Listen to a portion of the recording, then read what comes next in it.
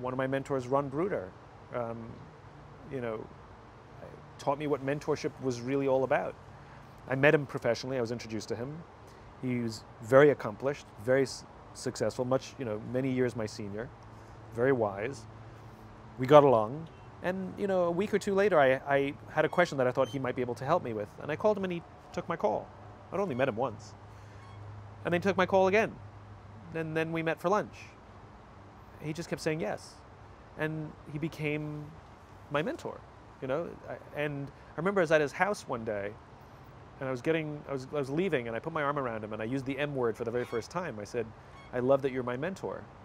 And he said something to me that I didn't expect. He said, "And I love that you're mine." And that's when I realized a mentor relationship is more like a friendship. You know, you can't just walk up to a random person and say, "Will you be my mentor?" Of course. Just like you can't walk up to a random person and say, "Will you be my friend?" That's not how it works. Mentor relationships evolve because a mentor always has time for you.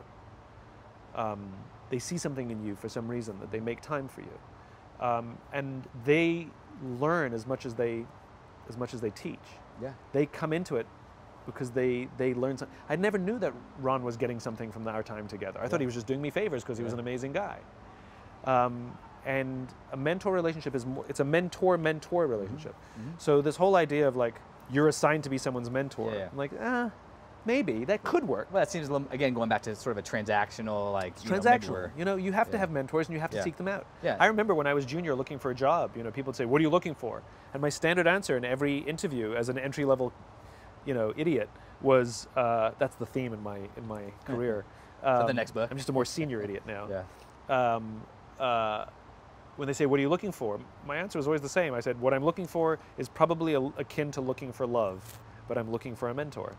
And every job that I was looking for, I was more concerned about the people I would work for than I was how much they would pay me or whether the account was high profile or low profile. And so I took jobs with like accounts that nobody had ever heard of because I didn't care. I cared about the people I was going to work for. I wanted to work with really smart, amazing people who would teach me and help me grow. And that's one of the reasons I got to work with some of these wonderful people.